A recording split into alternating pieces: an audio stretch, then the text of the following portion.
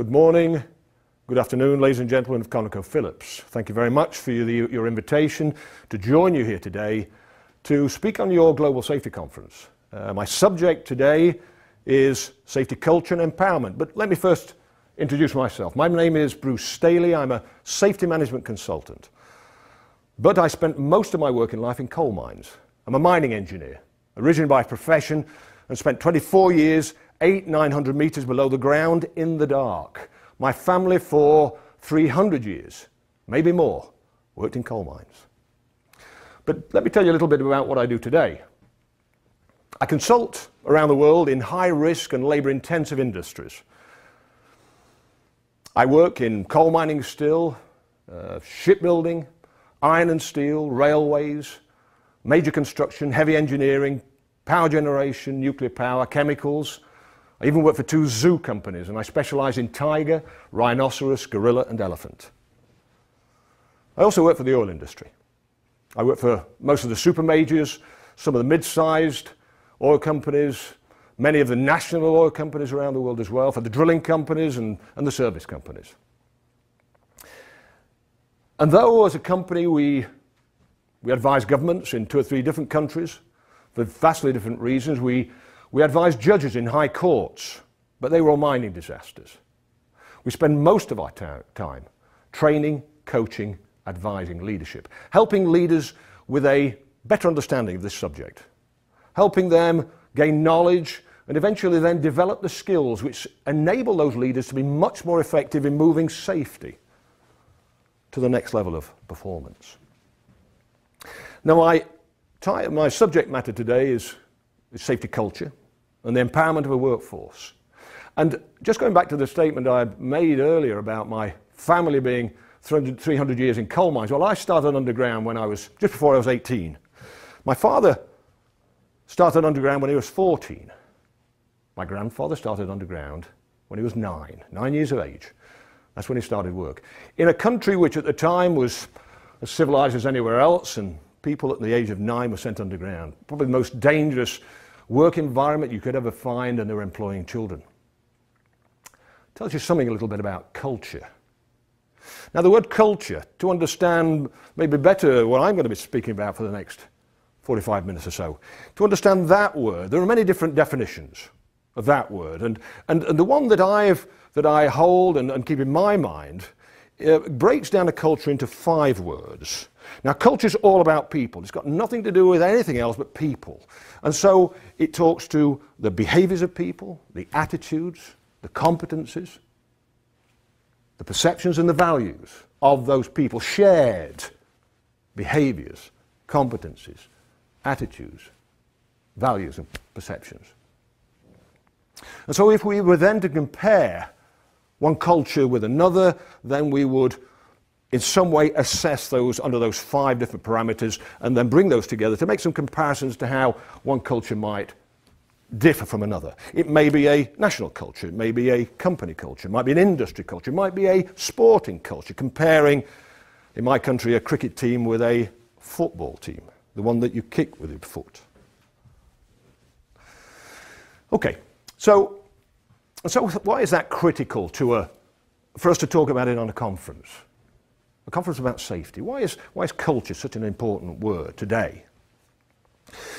Over the years, we've challenged the safety problem in different ways. Historically, if you look back through history, originally our approach was through engineering, maybe the first 150 years. If you look at the history of industry for the first 150 years, you'll see industry concentrating so much upon the engineering of safety. There was a lot of need for it. Tremendous amount of need. There was the guard and the physical barrier that stopped people falling or coming into contact with energies. And then they became more and more sophisticated. Okay? And if you look out on the roads today, you will see, as I came along I-10, which comes through Houston, which is not far away from these offices today, and when I look at the road today, I see the engineering of safety. I see the great road, level and smooth and straight, a good long curves and barriers and lights and drainage.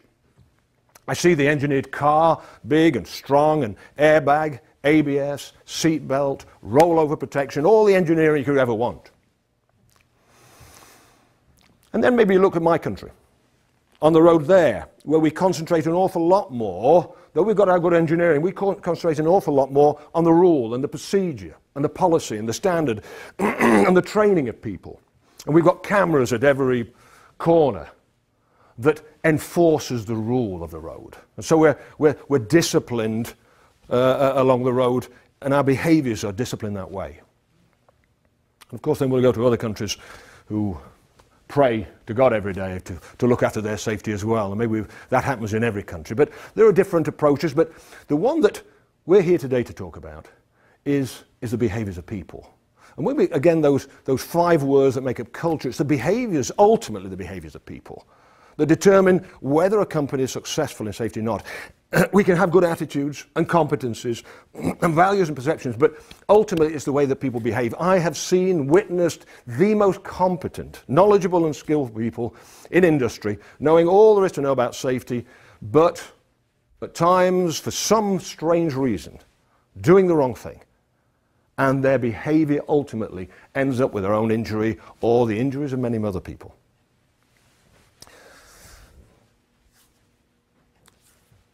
The whole aim of creating a sound safety culture is to try to build in some reliability, some predictability, some compliance almost into the behaviours of people, especially in a high-risk industry, where one false move could mean the difference between a broken arm or even a disaster. And so concentrating around the culture and the behaviours of people is what my presentation is more about today than anything. Why people? Well, it is my belief that all of this subject is about people. Once upon a time, I quoted 98, 99. I'm as close to 100% as you can get. It is my belief that 100%, 99.9 recurring percentage of this whole subject is about people. Now to some people that's a challenge to accept that. But after all the years I spent in industry, I am pretty well convinced. I travel a different country and a different industry and a different culture every week, looking for that 0.001 that might be something else other than people. The only challenges I ever get to that statement are maybe one of two. One would be engineering. But how can you blame engineering when we designed it? We made it, we quality controlled it, sold it, we bought it, we transported it, we installed it, we used it, abused it, maintained it, or didn't. You cannot blame engineering. It's 100% about people. I say, is a forklift truck a dangerous piece of equipment? People say, yes, it is. I challenge that. Because a forklift truck, if it sits here out in the car park, all it will do is rust away. That's all that happens. Until when? Until somebody gets anywhere near it. They don't even have to get in the driving seat. I've known people who have serious accidents just tripping over the forks. And then we'll go in a different direction. The other challenge that comes to my 100% would be the act of God and the freak of nature. And I say, well, give me an example. And they'll say, earthquake. I say, well, can you blame earthquakes in Japan? Can you blame earthquakes in San Francisco? Or in Istanbul? Places where earthquakes have been living there for millions of years.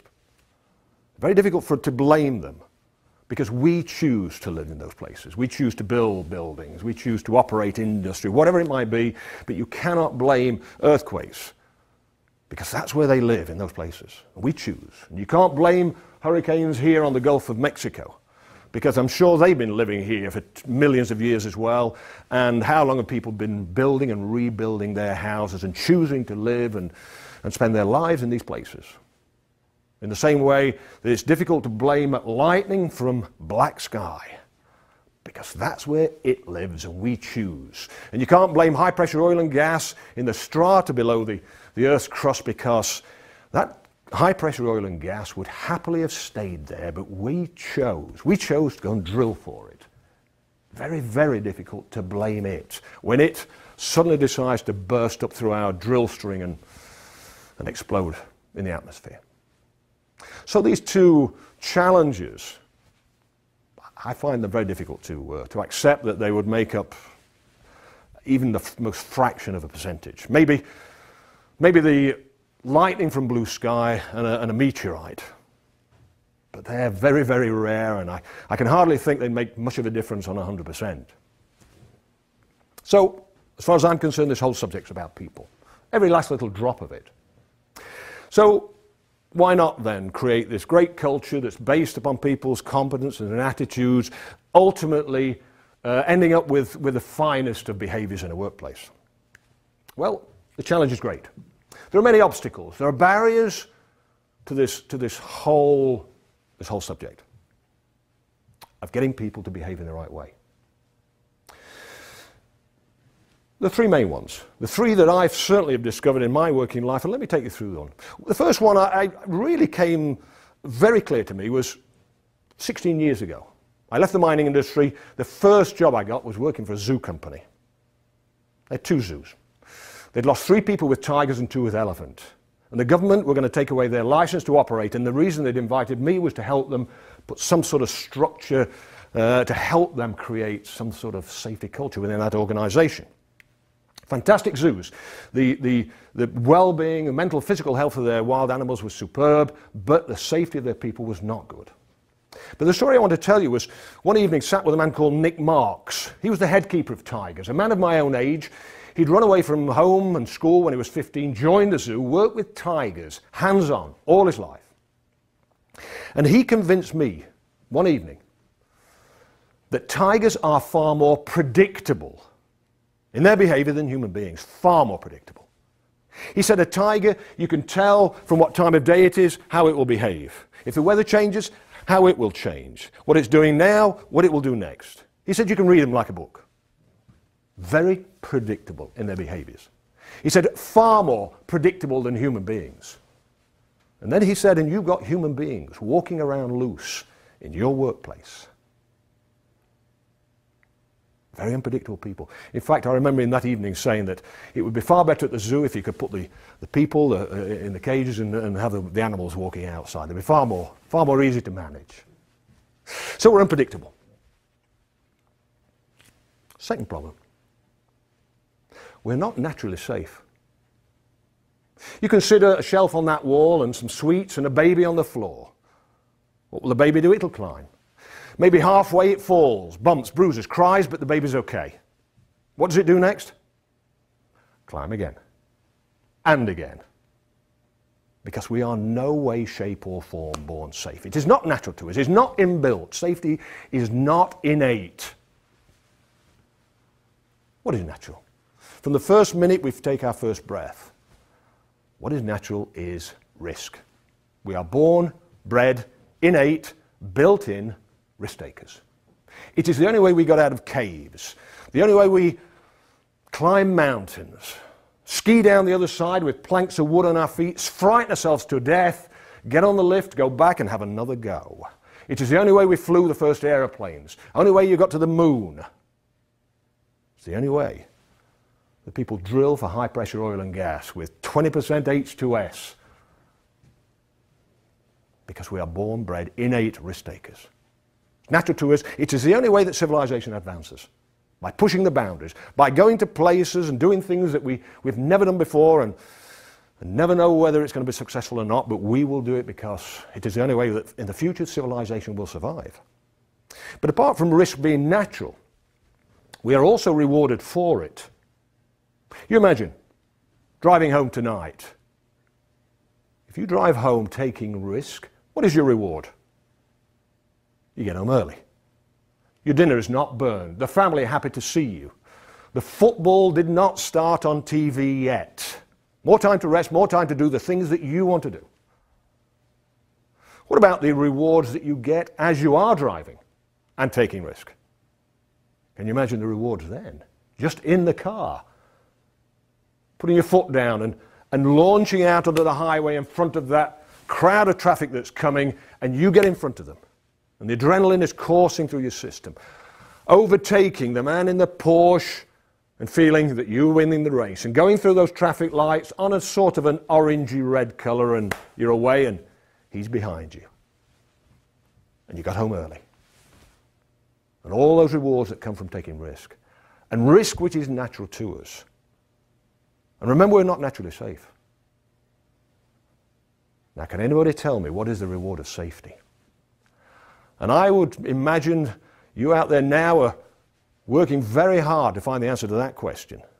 Some people will say life. I'm sorry, no. Safety does not give you life because you've already got it. A reward is something you are given over and above what you've already got. You've already got life. What we normally say is that safety enables us to go home in the evening time in the same shape as we came in the morning. In other words, there is no reward. You just get to keep what you've got. And can you see ConocoPhillips trying to instill safety into their broader workforce? People who are not naturally safe, they are not rewarded for it, and it fights every minute of every day against risk which is natural to them and which they are rewarded for. You see why this is so tough? We are natural risk takers, to differing degrees, but we're natural risk takers. There's a third problem. Also natural. You imagine today that Mr. Mulver, he's your chief executive. You imagine he builds a factory for us. We all work for him today, and he builds us a factory, and he brings us all to the factory, and he's got all those good machines, and he teaches and trains us all to feed the machines, to maintain the machines, to manufacture and produce to the highest of standards. He shares his values with us. Every day he ensures we maintain his standards and deliver to his procedures word perfect. And after 3 months, we're working to perfection. Our behaviors are predictable, reliable, conformist in some way, shape or form. But after 3 months, he decided, that's it. He has created that reliable culture where people behave in that predictable way. And so then he goes and sits in his office. And he doesn't come back to see us. What will happen to those high standards? What will happen to that predictable behavior? And I know what you're saying now. It's going to drop off. The question is why? Why when we're not visited, as it were? When we're left to our own devices in the workplace? Why do we lower the standards? Why do we shortcut the procedure? Why do we sort of swap out and modify our values? One other natural trait. We're lazy. To differing degrees as well. Some of us can be lazy till 4 o'clock in the afternoon and get up and do work for an hour maybe, because we feel too guilty. Some have to start work earlier in the day. But in some way, shape or form, to some degree, lazy. It's okay to see a challenge. The challenge that Mr. Mulver's got is to instill a safety culture into an organization, into people where unpredictability faces us every day. We're risk takers. And we've got a bit of laziness thrown in there as well. And all those things don't make for an easy challenge when people's behaviors are so critical for the success of a high-risk organization or a high-risk industry like yours, and dealing with the raw product of people. So what do organizations do? Again, coming down I-10, seeing all of that good engineering. Seeing and knowing and understanding all the rules and all the procedures and all of the training and the standards and the competencies and the licensing of people and the inspection of cars and maintenance of roads. I saw all of that. But every now and then I put my hand up to my eyes and say, how on earth did they get away with that? Because somebody was doing something that was very unpredictable. Maybe lazy in some way, shape or form because they weren't indicating their intentions, and certainly taking risk. How does an organization then combat that? I work with many oil companies. And when I look across them, oil companies or any industrial enterprise, I find managers safety in a similar way, in the set of similar building blocks. I see similar engineering standards across the oil industry. I see similar rules, procedures, standards, ways of working, predictably documented, laid down in writing. I see training as well. I see common training across the industry. I see company training which aligns very much with others. You do that because your service companies which work across your company have to have some common approach in order for them to be successful, because they work with different companies every week, and so somehow there's been a leveling. And so across the oil industry I see those common rules and standards, common engineering to a great extent, and training as well. So how do you get to the next level? And by the way, each of those three that I've talked about are not the ones which influence your culture, because I can tell you of some of my clients who have the finest of engineering and the finest of procedures, but their culture is seriously lacking. So it isn't they, and even the training, it isn't they that really instill the safety culture. It's some of those softer issues. The motivations. The motivation that exists within an organization to encourage people's safe behavior. The communication that goes on with the organization, which ensures that people understand that safety is critical to that organization. And it's not a once a month discussion in a safety meeting. It's something which just percolates through every day, not special, not just at the first of a meeting, not just first thing in the morning, but something that, a word that percolates throughout the whole day. The discussions about risk. Risk awareness itself, we might call that a softer issue as well. Risk awareness, so critical, so difficult to maintain, by the way, in a successful company. ConocoPhillips having a good reputation for their safety and already having established a good safety culture, and the results have come, but the problem with success is that complacency sets in. So how do you maintain that healthy fear, that respect for hazard and risk in everybody every day? Because once you've lost that, then, hey, people start to do silly things.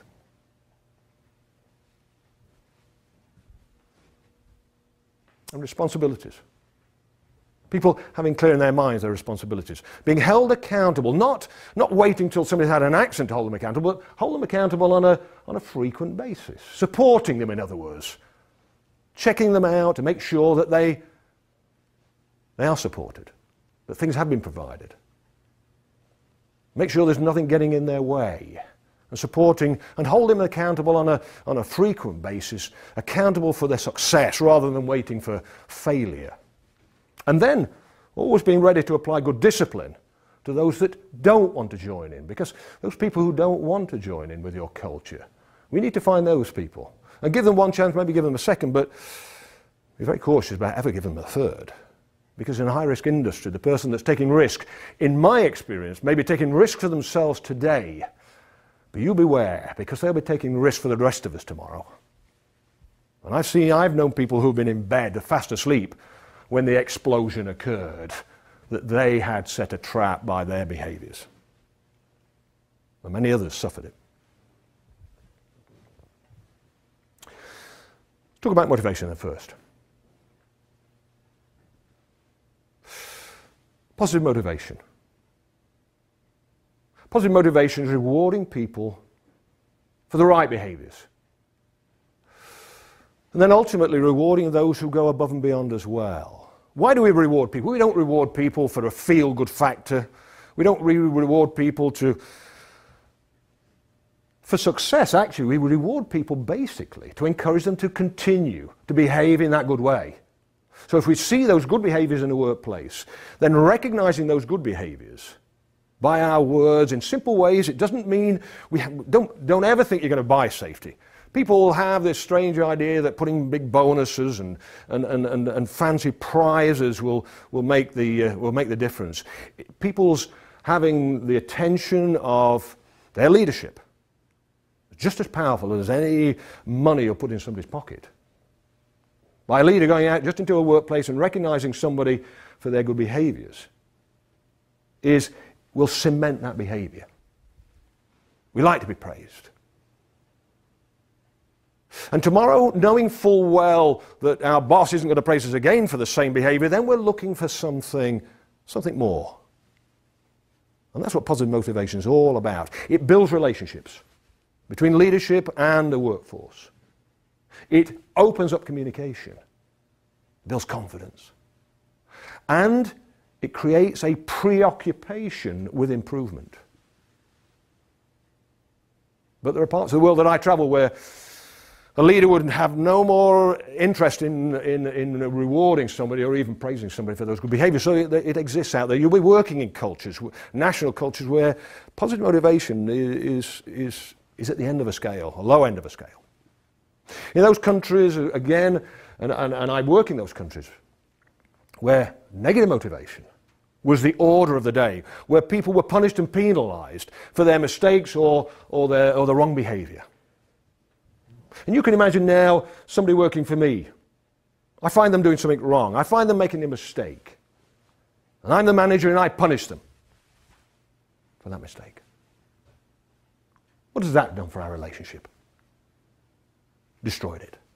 What has it done for our communication? It has broken it. And what does that person become preoccupied with? Well, I'll tell you. They'll be preoccupied with avoiding me or hiding their failures, because if that person fails another time or makes a mistake, the last thing they're ever going to do is tell me about it. And you imagine somebody who's maybe a welder. Can you imagine a welder who is welding gas pipelines, who made a mistake, and I punish that person? Can you imagine the next time they make a mistake on a high-pressure gas line, on a weld, and it gets through the system, yes?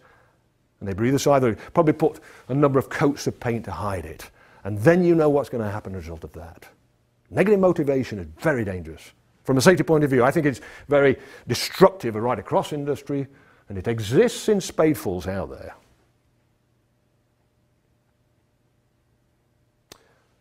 Negative motivation is the tool of an incompetent leader.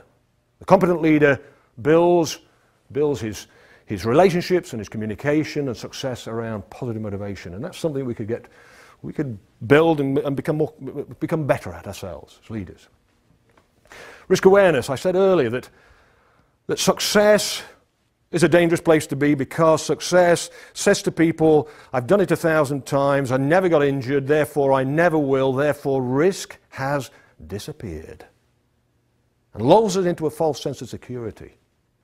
And anybody that walks out onto a drill rig or onto an offshore platform, into an oil refinery, in their minds that nothing can go wrong because we've never had an accident for months and months and years. It's a very dangerous person to be walking into a place with such high risk all about them. Maintaining that healthy respect, that fear almost, a level of healthy fear and respect for hazard and risk is so critical. Every day people walking into the workplace, eyes open, looking for what might have changed. Not blindly going down that path of doing the job and following the procedure and understanding the risk as it's written, but being aware that all of a sudden the weather changed. And the wind came from a different direction. And that made a tremendous difference to the way they were going to do their job that day. But if they're not aware that a simple change in wind direction can make so much difference to the risk they're exposed to, then it will just blow straight past them. And that then could be the cause of that next injury, maybe even disaster. Who knows? Maintaining risk awareness is, I believe, more an art form than it ever is a science. How do we maintain that healthy fear? Not by just showing people videos and photographs every day, because ultimately you just become blasé about that as well. You don't see it anymore. There are mechanisms, discussion, maybe about the accident that nearly happened today, and talking about the real life and Joe and just having that little discussion in the morning or during the shift about what could have happened, what could have been the consequence. And it's the word consequence, what I call the blood on the floor. People willing to have that conversation about what it might have meant, what sort of injury and then the suffering it could have caused. And I don't mean to be sensational, and I don't mean to force people down this road, but just every now and then, just that little drop of consequence could mean the difference between that complacency and that healthy fear and respect for risk. Communication. Again, communication in the workplace, so critical, again, to success and building a sound safety culture.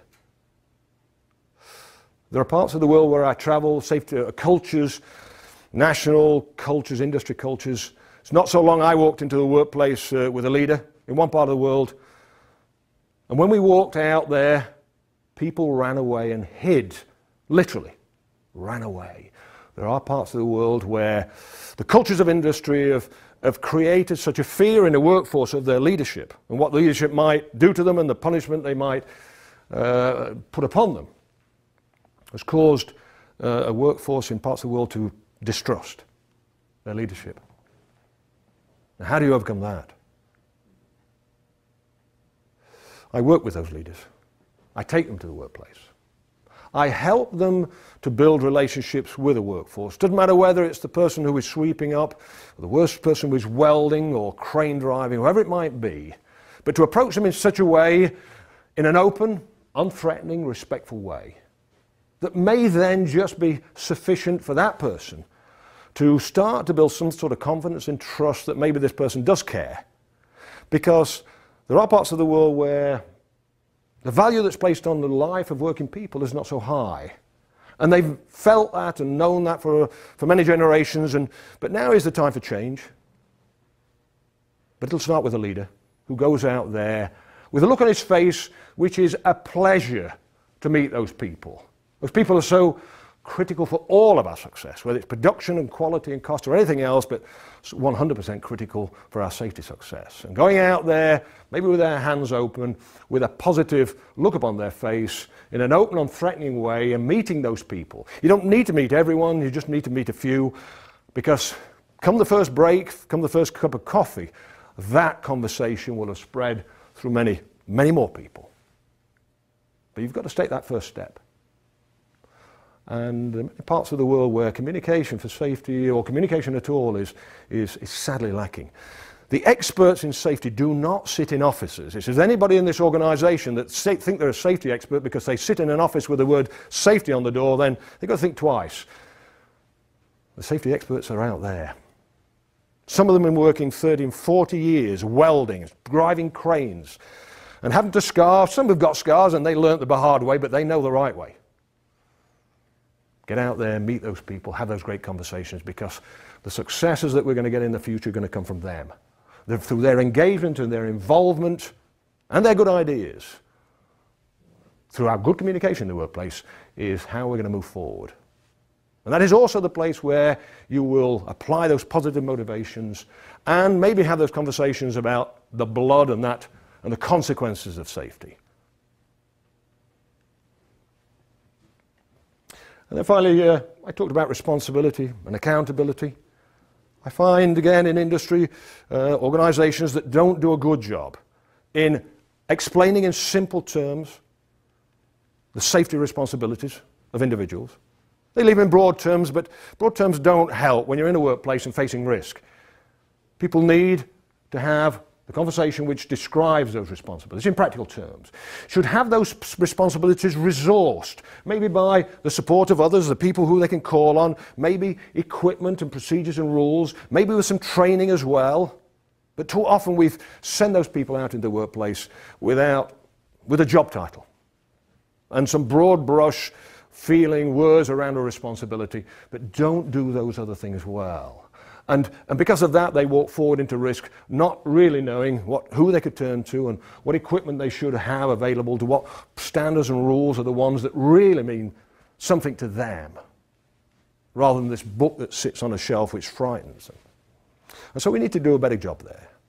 Accountability, a word which is grossly misunderstood around the world. Accountability, to many people, believe is a word that comes into action once somebody's done something wrong, once somebody's failed, and we're going to hold them accountable. It is not.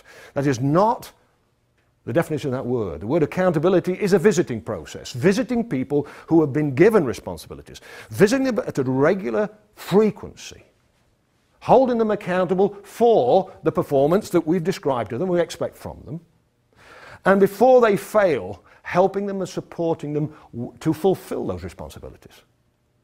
Calling upon them and finding out what's getting in the way, and supporting them and helping them maybe with something that you could do to give them some more training, a clarity around a rule, a standard, some better support they could turn to, some equipment they may need. helping them with that in order to gain success. Accountability for success, not storming in the first time they failed and beating them up because the accountability process says we should. No, it doesn't. Accountability is visiting and ensuring success. And then thirdly, I talked about discipline. You will find those that don't want to join in. And in a high-risk industry, they're very dangerous. And you certainly want to find out about those people before the accident, because the accident could be a disaster. And so visiting the workplace and meeting your people will give you a better understanding of those that maybe don't want to join in. You can see by the look on their face, you can see by their reluctance to have the conversation, you'll find them. And maybe having that conversation to find out whether they're happy to be here, working to these standards or not, might be the best way of helping them find somewhere else that might be a better place for them. But not in a high-risk industry, where the lives of many people could be at risk. Ladies and gentlemen, I come to... This is a big subject. I've hit some high spots. We've talked about culture, we've talked about the barriers to cultural change, we've talked about the mechanisms that organizations use, and I've talked about some of those, the softer ones, which are the ones most critical for moving a culture on, and giving you some insights into those. Let me just close my presentation with a couple of warnings, I suppose. I traveled broadly around the world. I've already said that, in many industries, many companies, and over the last 16 years consulting, I have seen massive change. I see now around the world, in your industry, as much, if not more so than many others, leaders who spend all day sat in an office. And I don't talk about executives, I'm talking about managers and supervisors. Supervisors spending all day sat in offices. The administrative burden that you're placed, that industry places every day upon leadership, we call them, these managers and supervisors, so critical for the everyday maintenance of a safety culture, are spending all day in an office. And I'll tell you now, my experience in life is you will never do safety from an office. You can talk it to death in meetings, you can write emails and more procedures, and nothing changes out there. If we're going to sustain or even move our safety performance on, it will not be done by sitting in offices. And if there's one word of warning, you have to look very carefully at your organization and liberating your leadership to get them out in the workplace, because at the moment they're sitting in offices. And the second one, an organization like ConocoPhillips would want to succeed in many ways. Of course, they have to produce. Critical for their success, otherwise there's nothing to sell, no profit to make. The quality of that product and service, again, of the highest order, for people to have confidence in you and to come back and buy your product and your service again. The cost, the balance of cost and generating profit that can be ploughed back into your organization and to satisfy your shareholders and your major investors. And your employee relations. Every day, making sure to your best abilities that your people are happy. And then you'll get that reliable, consistent workforce rather than changing them out every year for somebody else. And so keeping your people happy. And traditionally, if you've succeeded in those four ways, then you were a successful organization. Production, quality, cost, employee relations. But if you failed in any of those, the downside was purely financial. But in this modern age, we have another challenge, and that is to succeed in health, safety, and environment. The interesting thing is, the bottom line of that subject is not money, it's human life. And you fail in that one, people suffer serious injury and death and destroy families. And that's majorly different to these. These are only money, and these you can make better. And this is not. This is human life. And I would suggest to you today that to fail in health, safety, and environment has now become the fastest way to cripple or bring a business to an end. Conoco's safety culture of the future is all about its people. It's all about building by many different mechanisms, a reliability, predictability into those people's behaviors to ultimately bring us to that place of zero accidents, which I truly believe in, because if we can do it for one day, then we can do it for 2. And 7 would make a week, and 31 would make a month. And do that for 365 days, and there's a year of 0. How about that? I'll leave you with that thought. Thank you very much. Thank you. Dr. Staley, a quick question. When you walk into an organization, what are the key signs that tell you that that organization has a robust safety culture? Okay. When I walk into a workplace, as I do most every day with a manager, an executive with me, I walk into their workplaces. And the reason I'm there is maybe to coach the leader, but equally to give them some understanding of that culture. It's something that I've got grown used to, so I've got a fairly keen eye. I do spend a little bit of time looking at physical standards. Physical standards give you an indicator. If you look around you for some order, some tidiness, some maintenance, it gives you a good feeling. But it's ultimately about the people, as we've said. And so then you've got to walk forward through the hardware and to the people. Now, I'll give you a good example of a conversation I had just recently in the Middle East. I walked onto a drill rig with the vice president of that company. We walked onto the drill floor. I saw the good physical standard, the maintenance, the cleanliness, the general order. But my interest was with the driller. And I walked towards him, and they were stood down at the time, and I met with the driller. I said to him, what is your biggest safety challenge here? And he said, H2S. Straight away, with no misunderstanding. It was the first thing on his lips. I said, why, what could happen? He said, we could have a blowout. This is a high pressure, high H2S well. I said, well, what would be the consequences of that? He said, everyone south of here will die.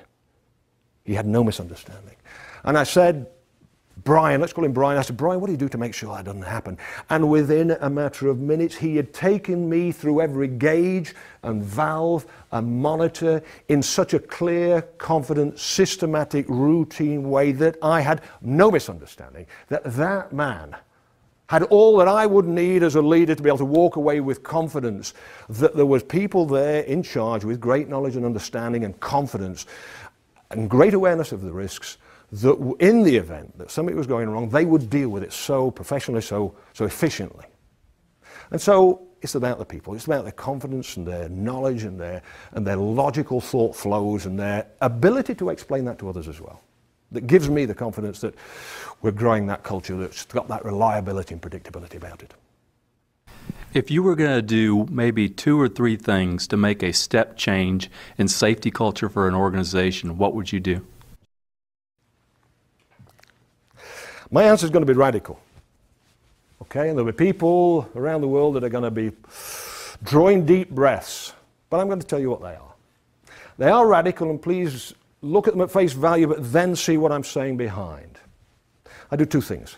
I'd stop all accident investigations, and I'd stop all safety meetings that are ever held within a set of officers. Now that's radical, so I better explain myself. First of all, accident investigations. Why do we do an accident investigation? We tell ourselves we do it in order to learn. But if I were to say to you that in all my experience of accidents, there are no new accidents. So you tell me, what are you going to learn? You're just going to learn that you still aren't doing the things you know you should be doing. Second, people practice for their accidents. They don't have an accident, they don't have it perfect on the first day. They lean a little further until they become perfect at it. I saw them practicing out on I-10 today. One of them would become perfect soon. Now, a leader that goes out the day after an accident demonstrates their interest in accidents. It is the leader that goes out the day before, looking for those behaviors that we already know will produce our accident, looking for those people who are practicing and stopping them. The leader that goes out the day before an accident demonstrates their interest in safety. Now, safety meetings. Again, I spent hours, days, months, I imagine, in my life in safety meetings, debating, discussing safety to death, as it were, for hours on end. But nothing changed. I believe that the best safety meetings we'll ever have in the years to come are not 3 hours in a room with a small group of people, but out in a workplace. Going out there, 1 or 2, to meet up with people engaged in a high-risk activity and having a short meeting with them of 4 or 5 minutes about the risks involved with that job, about the consequences if they fail, and letting them describe all of the good things they're doing and what else they might do and what support they might need in order to reach the next level of performance, the best safety meeting you could ever have, with the experts on the job at the time, facing risk, no misunderstandings because you can point and show and demonstrate exactly what we're talking about. And then there and then agreeing some change. And then moving on and having another safety meeting of another 5 minutes with another group of people. That's my answer. Thank you very much. And thank you very much for inviting me. Good day.